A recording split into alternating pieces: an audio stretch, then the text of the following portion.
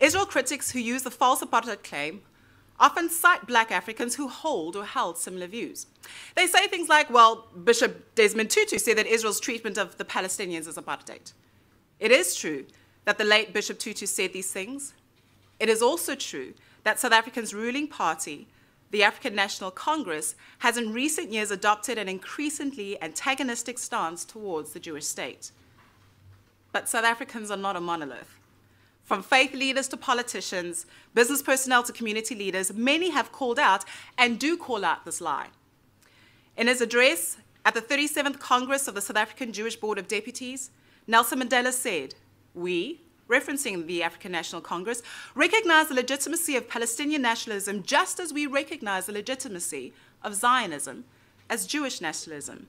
We insist on the right of the State of Israel to exist within secure borders, but with equal vigor support the Palestinian right to self-determination."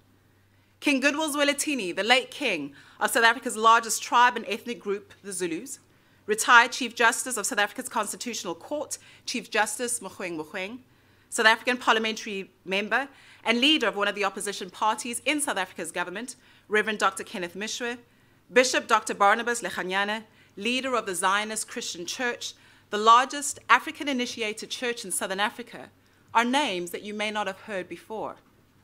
But these are names of South African leaders who do not equate support for the Palestinian people as having to be anti-Israel.